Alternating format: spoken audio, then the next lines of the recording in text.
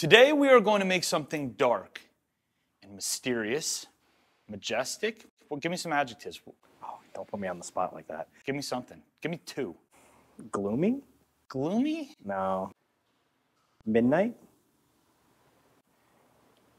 Today we're going to make something unique and dark. What we want to do is take this ZGP Hypershift pearl, which looks like a purple powder, but I promise it's not. We want to mix that and infuse it into shadow black. We're working on the STI right now. It's already got a black base on it. We don't know exactly how this is going to turn out, which is a good thing. We also have no idea how much pigment we should be using here. Because shadow black, sometimes it just eats up the pigment completely, and you have to dump a ton of it in for it to actually show through, and sometimes you could overdo it without even knowing it. The difference, in case you don't know, shadow black is like a satin black, and it's not as opaque as traditional black Plasti Dip. It's a little bit more translucent.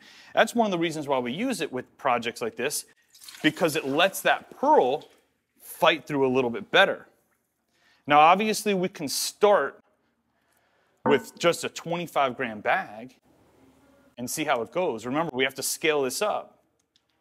Let me show you guys what this purple powder looks like. This is ZGP Hypershift.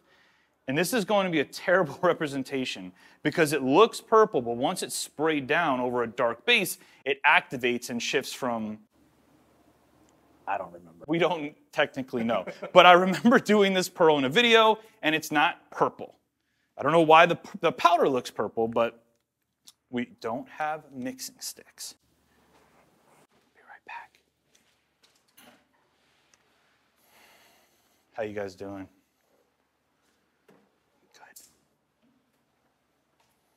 Good. Thank you, sir. I think it does go from like a gold green. It's just a safe guess, though. They all go from gold green. Okay, so 25 grams. We could start there. Just remember, we have to make this into 2 gallons. So whatever we make here, we're technically going to duplicate, right? Yeah, I would dump probably 50 in. 50? Yeah.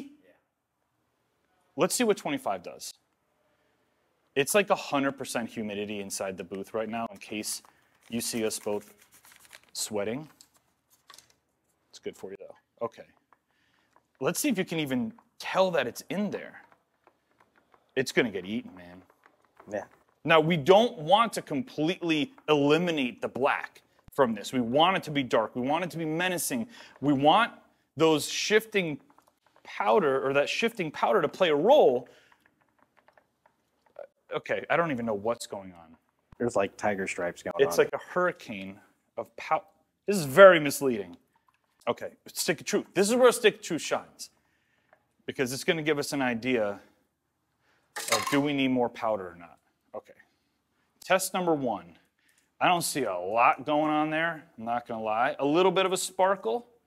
Not much color, though. So another one? Oh, yeah. Okay. We may even need more. This is going to be a very expensive project. So this is going to be right off the bat, this is a 50-gram load of ZGP into shadow black. Which means we need to double this and grab another 50 grams and another gallon. Okay. What are we making? This is not...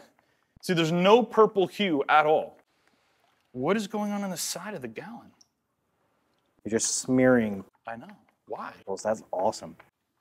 Oh, you like that? Yeah, it looks really cool. Especially from this angle. Okay. Let's see what this looks like. All right. A lot more color now. A lot more color. Well, some more color. I can't tell what's... I mean, what do you see? Do we stop there? I mean, we can't possibly put more than 50 grams per gallon in, right? Well, we can. We're both going to be dehydrated by the time we figure out what we're doing. Yeah. Okay, we'll figure it out. We'll figure it out. Let's go.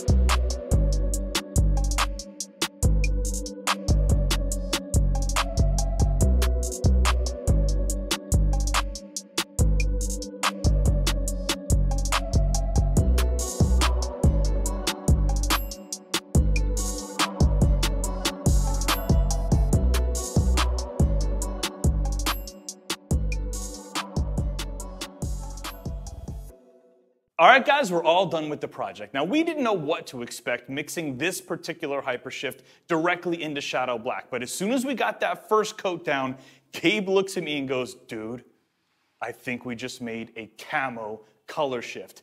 I cannot believe that you can take essentially a purple colored powder and mix it directly into black paint and end up with a color like this. It just goes to show you never know what you're gonna get. I'm gonna bring the car outside right now so you guys can check it out. You know what to do. Take a look at this one. Leave a comment below. Rate this color 1 through 5. If you love those stealthy, aggressive colors, this one's gonna be right up your alley. This one is one of my personal favorites. If you want to dip your own car, click right up here. All of our kits are in one place. Thank you so much for hanging out with me today. I'll see you guys on the next video.